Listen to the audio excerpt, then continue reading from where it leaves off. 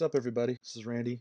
Thanks for joining me. Pretty excited today because I'm going to be working on my sketchbook again, and I'm going to revisit a painting that I did last year. So I painted these holly trees a little less than a year ago when they were green and had green berries on them, and I used Casein, and I wanted to revisit that subject. So for those who don't know, the Zorn palette is four colors: yellow ochre, cadmium red, ivory black, and titanium white. I considered swapping out the cadmium red with cadmium orange, but because of the berries, I'm gonna stick with the red.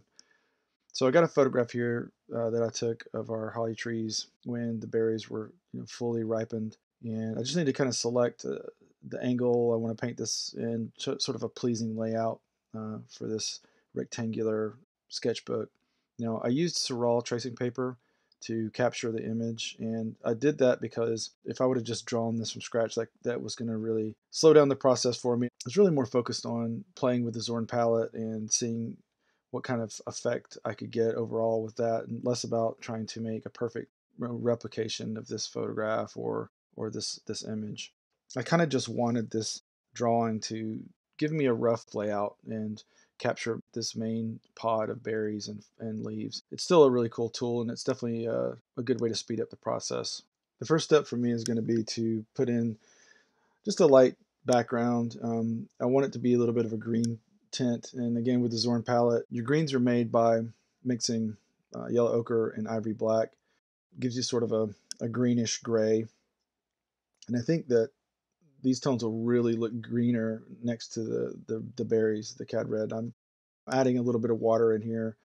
Wanted this to be a little bit transparent, not completely opaque, because I was hoping that the drawing that I just laid down would show through this layer, and I think this was a little more opaque than I expected. So it's just a lesson learned. Next time I'll probably draw on top of my tracing a little bit to make sure that the line work will show through. At any rate, this just kind of seals in the background, removes all the white from the page, gives me a starting point to start laying in darker tones.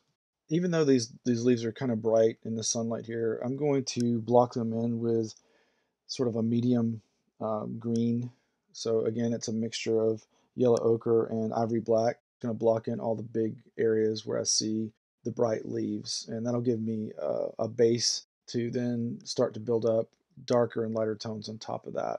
And once I get that layer down, I immediately started going in with a little bit of a darker green. So again, same color combination, just with more black mixed in. And I'm just going to block in the major shadow areas and pretty much anything that wasn't one of the primary leaves or pods of berries in the foreground. I'm kind of just making up. I do have the photograph off to the side and I can reference it, but I'm not being too careful about replicating every single detail. I've been watching a lot of James Gurney's plein air painting videos, and I really am learning a lot from him as far as the approach of not trying to paint every single detail that you see in nature. It's very frustrating to get caught up in trying to paint every leaf of every tree or every petal of every flower or every, in this case, twig and berry, so to speak. So I really have to force myself to almost ignore the details and really just go for trying to capture an impression of what I'm seeing. I think I was fairly successful in that task with this painting. As you'll see, I think in the end it really does come together, and it's pretty exciting to be able to let go a little bit and just try to go for a feeling rather than trying to capture every single thing exactly the way you see it. It's really fun to go ahead and start putting in some cad red. This is pretty much cadmium red right out of the tube. I did mix in a tiny bit of yellow ochre to give it a little bit of an orange, and I might have put in a tiny bit of titanium white too. It's still very early on in this process, and I'm just basically blocking in, probably being more careful than I need to be with the berries. I probably should just be a little looser here with blocking in this red, but I'm just identifying the red zones and kind of trying to capture the silhouette of the berries as I see them in the photograph. Now, like acrylic, casein dries really fast, and only minutes after laying down a layer, you can go right back in. Here, I'm working back on top of that medium green that we first laid down with a lighter tone of green. So this is the yellow ochre, the ivory black, and a little bit of titanium white. Obviously very little black, but kind of have to mix it up and get a feel for what these combinations look like. And here I'm just kind of working in some zones within the leaves, like some of the veins that are in the leaves and some of the edges, and trying to establish a little bit of where the lighter and darker areas of these leaves are going to be. And once I get through the pass with the lighter green, now I'm working with a little bit of a darker green than the medium tone that we first blocked in. And I'm just going in and trying to, and just taking a quick pass over the whole painting, working in some of these areas that are obvious to me that need to be darker. I felt pretty good about where the painting was going, but there always, almost always, is a point where you start to worry a little bit, or at least just get frustrated with the way things are looking. And this is that point, right? This is that middle ground of, I think we had a good start and we're off to the races, and then right here in the middle, it just feels like things are a little bit hairy. And I still have a lot of hope that this is going to come together, and I kind of feel confident that it will. This is that middle part where you just have to trust. You just have to trust the process. Just keep pushing through. You know, things look a little bit muddy. They're a little bit haphazard. There's definitely some things that I feel like I've made some mistakes along the way here. But I know that with casein, just like acrylic, well, any paint really, I mean, there's always a way to recover, and I know that it's going to come together in the end. Now, after I go back with the darker green on the leaves, now I'm going back and working in some darker red on the berries, and this is where the berries really start to come out of the painting, and are the details really start to come together. And again, I'm not copying the photograph exactly, and I think I would drive myself crazy if I tried to. Now, if I could be extremely meticulous and paint every single berry exactly the way it sort of sits in the photograph, but here there's no need to do that, right? I'm not trying to replicate perfectly what I'm seeing. I'm just trying to get a feel for what the scene looks like. Now, immediately after adding in the darker shading to define the berries, I went in with some lighter cadmium red and titanium white, little pinkish color, to sort of bring in the highlights and some of the lighting effects that really make these berries start to feel round. And again, this is really fun. I'm glancing at the photo, trying to see just the basic idea of where the light is hitting these berries, and then just working around the painting. As you can see here, I'm using a fairly large brush. That's another thing I wanted to mention. I probably should have mentioned earlier. I don't really care about my brushes that much. I should. I don't even know half of my brushes if they're natural or synthetic. I happen to know that this brush is a synthetic brush, and I wanted to mention it because apparently casein has ammonia in it and can be pretty harsh on natural brushes, natural fiber brushes. So if you're going to use casein and you really care about your brushes, you probably should. You should make sure you're using synthetic brushes and wash them thoroughly afterwards.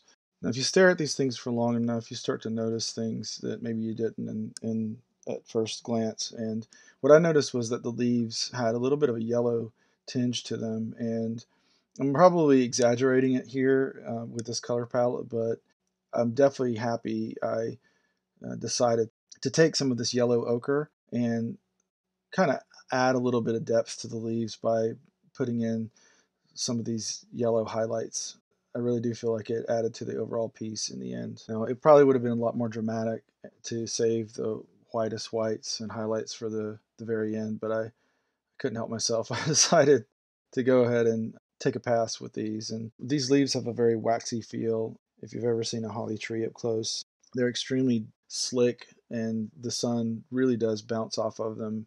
And although it was a little bit jarring to start adding this, I feel like, again, I just had to trust the process and trust my intuition that this was really going to make sense in the end once I added all these highlights in. It's a really fun step to take, to add in these final little details that really sort of pull everything together and really sweeten the painting and sort of pull everything all together. And once I got done with all the white highlights on the leaves, then I came back with a much lighter red color to pick out a few spots on the berries that really were, getting the brightest reflections.